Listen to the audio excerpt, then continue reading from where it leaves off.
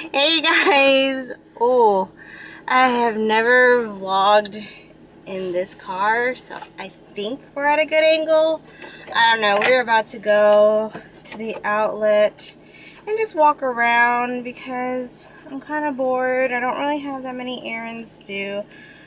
I got off of work early yesterday, and so I did my workout, yeah, Friday afternoon.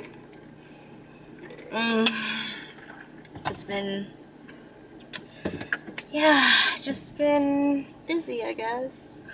I have been a big girl and moved to the big girl car world. And so if you guys were wondering what I was driving before when I did my other car talking vlogs, I was driving a 2004 Toyota Corolla. That is right.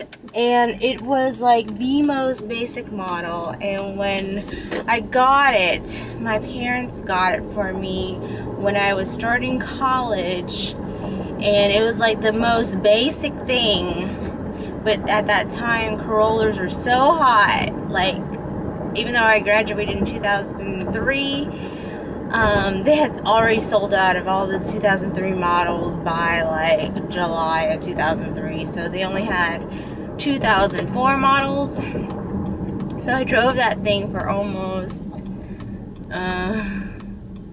like over 12 years, and the thing had roll windows. If you guys don't know what roll windows are, you guys need to look that up.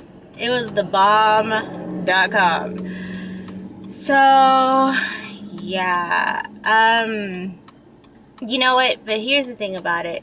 I drove it till I was 30, so from 18 to 30 years old I drove that thing. So I had that thing for all of my 20s, obviously. And you know what, driving that car really made me realize, like, you don't need much in a car, and you don't need much to accomplish, you know, certain things.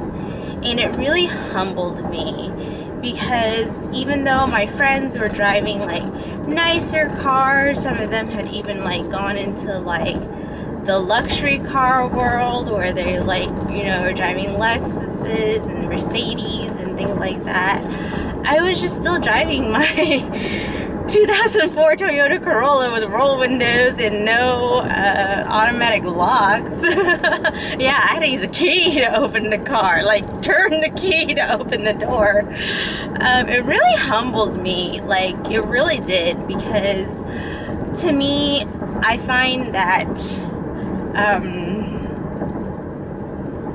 a car, to me personally, now this is my own personal opinion, a car is meant to transport you from point A to point B. And I forgot to forewarn you guys, this is just gonna be a bunch of talking, and so if you don't like a bunch of talking, you're not gonna like this video. So back to the thing, it's supposed to get you from point A to point B, and that car absolutely did. It took me from point A to point B. It took me from my parents' house to college, to university, and, you know, took me to work and took me back home, and it was an incredibly reliable car. When my parents bought it for me in the fall of 2003, that car was maybe $13,000. I mean, grant you, like, that was like 2003. And that was like the best investment, like, ever, because to me a car is a sunk cost. It's like when you buy it and you want to like resell it back, you're never going to make money off of it, first of all. And what sometimes, most of the time nowadays, is like, if you trade it in, you're almost like upside down on it. Which, what does upside down mean for you guys that are younger? Upside down means that what you owe on the car is more than what the value of the current value of the car is. So say like the car is worth, let's say, $10,000 on the market, but you still owe $15,000 on it. That's being upside down, and that's not cool, you know. So to me, I would say that, I guess this message is for the younger folks, is that buy a car that gives you a lot of value and it's very good quality and very reliable. Like I said, I was driving a Toyota Corolla, and it was extremely reliable. I grant you, here's another thing, is like, every once in a while, take the car out for maintenance. Don't just wait for something to go wrong, because preventative maintenance, you know, it can cost from $5,000 to $1,000, but that $5,000 to $1,000 that I spent twice for having that car for 12 years saved me from having a full-on another note. And, you know, it stretched me out for 12 years. And preventative maintenance is way better, because usually it starts off with a minor problem and then it becomes a big problem. So if you can fix the minor problems, it never goes into the big problems.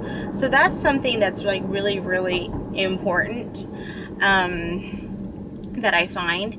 I'm also in the I do accounting, obviously, but I do accounting for a place that does automotive repair, and I find that a lot of times people spend a lot of money because they didn't do preventative maintenance. You gotta do preventative maintenance, because if you don't, then you're gonna spend those thousands of dollars and you're gonna have a big old headache, and you're gonna wonder why, oh my gosh, this thing sucks so much. But because you didn't maintain the car, it's gonna just like fall apart. It's kind of like, you know, if you don't take care of your body and you overeat and you don't exercise, and one day you go have a heart attack, it's kind of like that, okay? Like, they were all like, the writing was on the wall when you had like the high blood pressure and the high cholesterol and things like that, and you just didn't take heed to it. I think that's the same way with cars. So first of all, you know, get something that is not too rare. One thing I find is, like, you get something that's too rare, you're gonna have a niche market for when you have to resell it. Second thing is, get something that is good quality and that is not overpriced, because I feel like a lot of times you spend money on the name when you can get a lot of car with less money, because you're not spending the name on it. Like I said, Toyota was the last car I drove. I think it was amazing. Not sponsored by Toyota, by the way, because I'm not even driving a Toyota right now. Right now, if you guys are wondering what I'm driving right now, I'm driving a 2014 Acura RDX, and you're gonna be like, whoa, that is a really big step from a Corolla. And it kind of is, but I do find that, you know, I'm 31 now, and I just turned 31 last month, and I find that, you know, I gotta kind of move up in life and go into big girl status. So yeah, but I was also smart about it. My husband and I were really smart about this. We decided, this is my first used car that I've ever bought. This is my first car, no, this is not, this is my second car I've ever bought, in my name at least, but this is the first car that I actually had to pay the note on. And we were really smart about it. We knew what we wanted, but here's the thing is, like, don't wait for your car to break down to buy a new one. If you are on the verge and you know that you want to buy a new car, start researching. And here's the thing, especially with used cars, you're going to find a great deal. This car was a great deal. Granted, it gave me a lot of headache to go freaking find this car, because in Houston there's like 4 Acura dealerships, and 2 of them were jerks. One of them was like, because of the location, like their pricing was kind of MSRP blue book type of pricing. So I wouldn't say it's expensive, but there weren't any great deals because of the location of this the one dealership, so I'm not gonna say like they were jerks. It was just the demographic of where they were selling it to and the surrounding area. And so I actually wound up driving 60 miles from my house to pick up this car, but I think it was well worth it to save thousands of dollars. But it took me, when I did the video about my bad experience, I think after that, so it took me like months to finally find this car. So I think tip number one is, if you know you want to buy a new car, start doing your research and start really thinking about getting a new car instead of waiting for your current car to break down if you're driving an older car.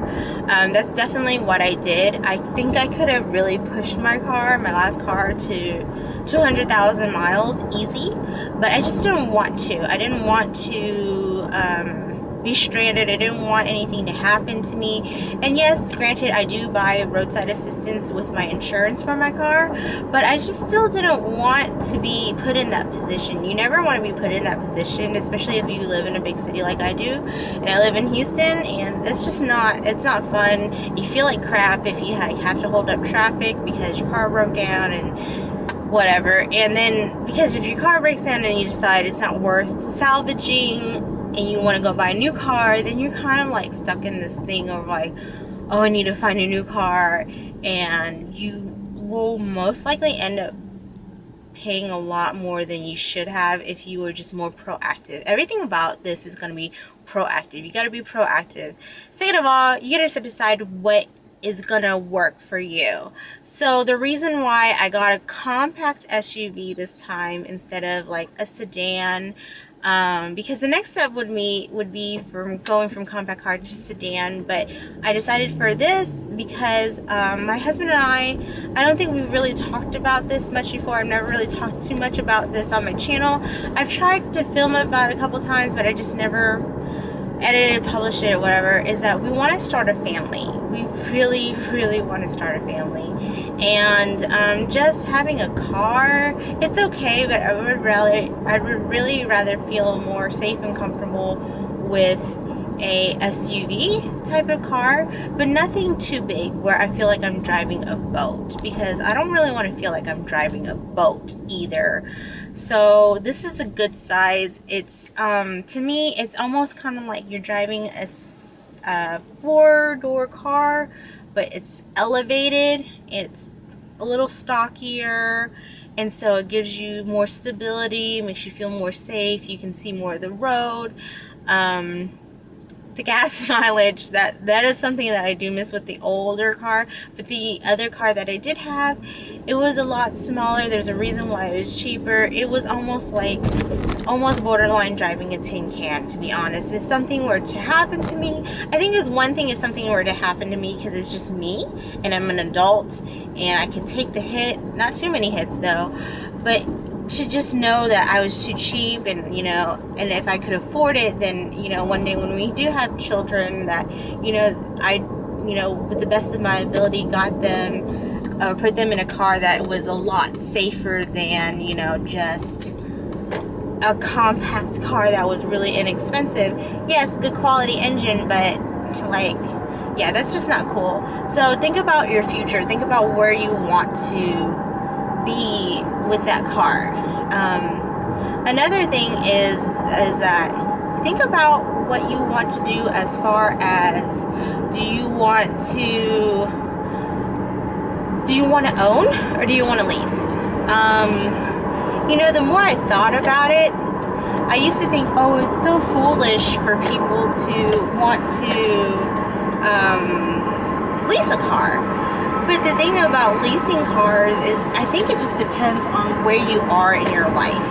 I think leasing a car for somebody that is a bit on the, their children are already grown. So I think like it just depends on what you want to do and what you're doing and where you are in the stage of your life.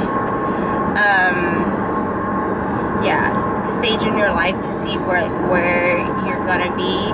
I think you know, like I said, I used to think like, oh man, leasing a car, but leasing a car is like you only drive it for a few years, you trade it in, you never have to worry too much about maintenance, you never have to worry about, you know, this and that. And if you're just using it as a commuter car, it might be something that you might want to look into. Now, for me, I'm at a stage in life where I want to own the car. I eventually own the car. I want to eventually, not just when I pay the car off, I want to keep it for at least another 5 to 7 years. So in other words, I would drive this car for like 10 to 12 years. So for me, not having a note for 5 to 7 years is a great thing, because in the end, you know, it's mine. I can turn around and sell it and all that good stuff. Like I said, it just depends on the scenario that you want to do. So that's that. Let's see here. So figure out what kind of car you want. Be proactive. Figure out if you want to have a note or if you want to saving money though. So if you have to be super proactive if you want to actually buy the car in cash, because that is, whoa, you know, like that's a lot of money. That, you know, we're talking, you know, a decent car can range from, you know, even if you buy it used or whatever, you want something with low miles, good quality, blah blah blah. I'm gonna say it starts from like at least $16,000 and up. So that is a lot of money, and honestly, like, let's be honest, like a lot of times we don't have that kind of money. Like that's just a lot of money to have. So you got to think about how you're going to save that money. Definitely, if you want a low note, you got to at least save a good amount of money to at least put as a down payment. I don't really recommend ever really putting like barely anything down or nothing down, because I feel like that's pretty silly, because in the end you're paying for a lot of extra interest that you probably don't need to put in, and the fact that you're gonna have a huge note. Right now my note is super reasonable, and so, because I put a very decent down payment on this car. So you know, think about what you can afford every month, and you know, figure out like what's your price range, how much you're willing to pay, and go from there. Go from like thinking about how much your how much you want to do your monthly payments. Now here's the thing, is like, oh, what's another $50 a month, you know, for a car that I really like. You got to remember, an extra $50 a month is an extra $600 a year, which is an extra $3,000 for a 5-year term. And is it worth, you know, doing all that? Is it worth, you know, paying that extra $3,000 when you shouldn't have been foolish and, you know, maybe saved your money on, you know, having a better down payment and things like that? Also, just think about, you know, this money is very important. You could put that towards, you know, your maintenance. I mean, I already, even though the car is still fairly new, I already have an account for preventative maintenance, because, you know, luckily I was wise with my other car and I did preventative maintenance to give it a lasting life. So yeah, figure out what you want. If you want a new car, start saving money for it. Start shopping and really, you know, don't compromise. If you have a set number, be reasonable about it. So if you see like on the Kelley Blue Book, it costs so much money, don't try to undercut it by so much. Now, could they ever sell it for that price that you want? Maybe, but like, you got to be realistic, because when you're realistic, then you can really have the money to realistically pay for it, or else you're always going to be disappointed.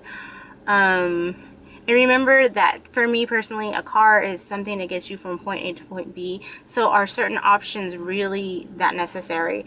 You know, honestly think that a lot of the options that I have on this car are not necessary, but it's kind of like the base of the car. So it's cool, but you know, everything costs extra money. I don't have the technology package on this car, but I will tell you the technology package is an extra $3,000.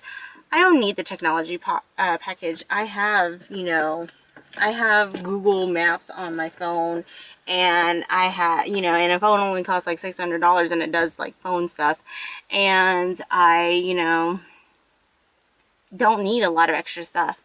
There's a lot of stuff on here that I have, and I don't even use it. Like, I barely even look at the backup camera. Like, I look at it, but I still do it old school style. You know, like I still turn my head and things like that. So you got to think about the features. I mean, I know that a lot of cars, base models, have these kind of things now. So that's kind of like, you can't just cut it out. But if it's an option, you might not want to invest in that option because it's kind of, it costs extra money. So if it's not part of the base, then why would you want to spend that kind of extra money? So yeah, that's just me talking, because I figured that, you know, you guys have never seen me in this car, so we'll talk about it. And I am here now. I don't know, let me take it out. I'm here now, so I don't think I'm gonna take you guys in, and this battery looks like it's gonna die. So yeah, I'll talk to you later, and I think I'm definitely gonna cut this video down. Okay guys, I'm not gonna even put you on a mount. I am done. I am so done. It is so hot. It says it's 109. Like, that's kind of ridiculous.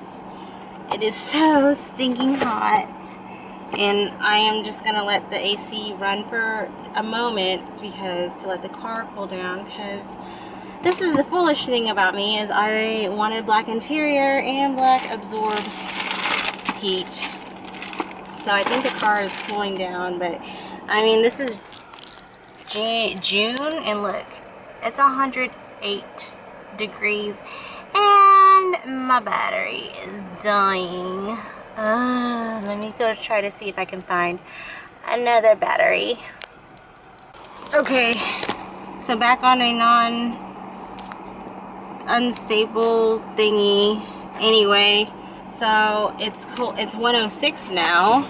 I put a fresh battery in, so let's just do a quick haul while I wait for the car to cool down. I still have my sun visor up. So I told my husband I will try to be good, and I was not successful with that because there were some good sales like this. First of all, hello, look at how beautiful these are.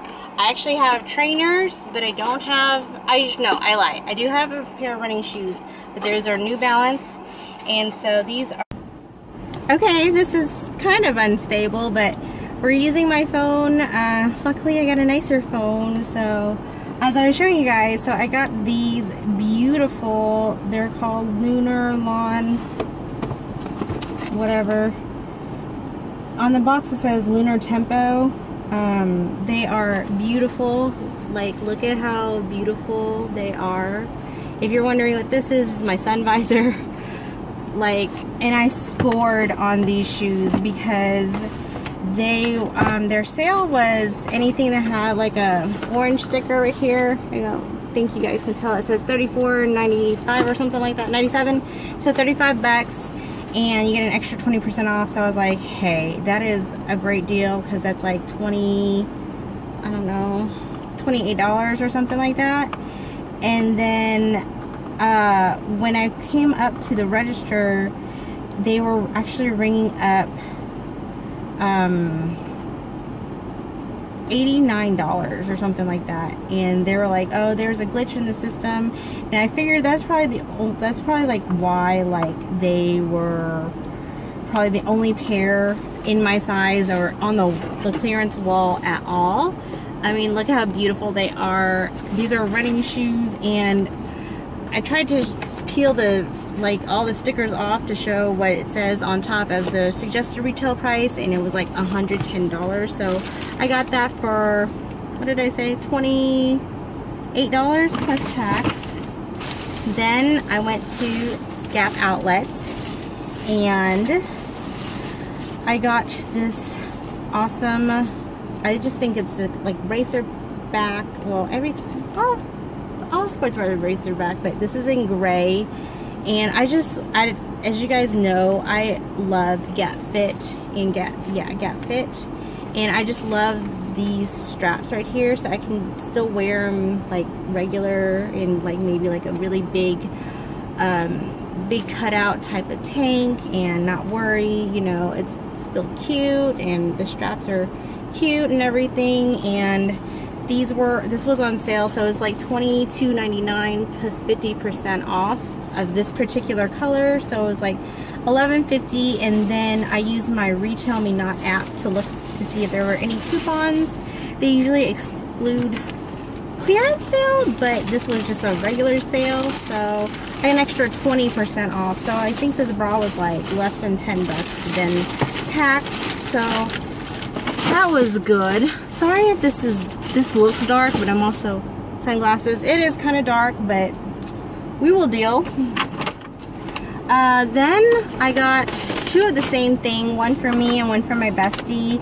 Her birthday is in July. I went to Coach Outlet, and it came in this cute box right here. And it is a wristlet pouch. I just love the color. I'm obsessed with this color right here. And so I got one for me and one for my bestie. This is in Peacock, SB//Peacock. It's called the BP Smith Corner model. I don't know. Oh, sorry. I don't know if you guys can see it. Alright, the sun visor is kind of holding this all together, so that's what it looks like. Oh, crap. Sorry, guys. So bad. Car vlogging, and I've never vlogged with my phone either, so that's what it looks like. It was a great deal. This was $60. It was $60, and it was part of the clearance, and then so it was 50% off clearance, and then another 50% off your entire purchase. And it was $60, but it was marked to $58.99, which is $59, whatever. So it was like 14 and some change, plus tax for each one of these. These are brand new. I like the leather. Oh, it's just an amazing deal, and it comes in this really cute box that I can wrap and give to my best friend for her birthday, and I got one too, so we can be matchy, you know, because that's how I roll. So it's $14.74 per one, and we can match, and you know, you can put it on the go, you can put it in your purse as a pouch, because you know, I carry big old purses. Next, I went to Van Heusen for my dad, because it's Father's Day coming up, and they always have like a bajillion, like, you know, coupons that they whatever. So I guess Van Heusen is also the same company as Calvin Klein, Tommy Hilfiger, and Izod. And so I got two polo shirts with pockets. So let me just show you. One is in this color, this dark charcoal gray with white stripes, mini stripes, and then this one is kind of like there's no clips on it. So let me show you what it looks like. It looks like that. It has a pocket because dads, they keep their glasses and pens and all sorts of stuff in there. So this retails for $48, but it's the Van Heusen and it's an outlet. It won't say it's outlet or factory, but it is. And they were like 10 bucks. So I got two, you know, retail $96 together for 20 bucks. So I thought that was a great deal. And then last but not least, I went to Banana Republic. Got 3 items. Can't even wear them. Kind of like with my Memorial Day haul. It was such a great deal. You just can't pass it up. Their clearance was 50% off. So I got this. This is thin, but it's still a sweatshirt type of material, not fluffy sweatshirt. But it is it's in large because I like to wear things oversized, and it says wonderful. I think it's going to be great, you know, for casual weekends when it does get cold, even though right now it is so stinking hot. Like, the back of my neck is sweating right now. And then I got this awesome sweater that was $60, and it was on sale for, it got marked down to $19.97, and then 50% off of that, so it was $10. It's beautiful. It has these buttons that do unbutton on the collar, so I think that's really, really nice. And then even though I do have some really nice purses, I don't really have a big black tote anymore. And I saw this guy just kind of laying around. He's a little misshapen, but that's okay. I find that, you know, these things are really nice. This is synthetic leather, but it feels really, really nice. And for the price that I got it for, I'm okay with the fact that it's fake leather. I don't have any problem with using real leather either, because I feel like it is a byproduct of the animal. So like, if the animal dies, might as well use it up for everything that it's worth, so it didn't die in vain. And so it's quilted. It's a quilted tote. It looks like this. It's pretty big. It has two clips like this, so you can kind of clip it in, and so it kind of cinches in like that. And it also has a magnetic snap closure, so you can snap it closed. It's a long black simple tote. It only has one zip pocket, and I think this was like $27.50, so the clearance price was $55. So I can only imagine the regular price was at least close to $100. So I thought that was a great deal, and you know, it's Banana Republic. I find like their stuff is really good quality. So that is that, and that's all I bought. Thank goodness. My husband would probably be like, what did you do? But honestly, I say that, but he doesn't really care. He knows that I work really hard, and everything that I buy it's like good quality, and I try to save as much money as I can. So yeah, I think the car is cooled down enough now to where I can start driving. I cannot believe I freaking charged the battery, and then the battery just decides to just freaking die. So that's kind of like, that kind of ticked me off a little bit, but you know, that's freaking life. So yeah, I'm gonna drive back towards my side of town and probably get lunch, and yeah, I will probably, I don't know, I would just say we'll just end it here. If I do any more vlogging or anything, it's probably gonna be from like 3 freaking different cameras. So yeah, it is still freaking 105 degrees after sitting here for almost 7 minutes. So yeah, I'm gonna let you guys go because I don't have a mount for my phone, and I'll talk to you guys in another vlog or maybe later. Bye.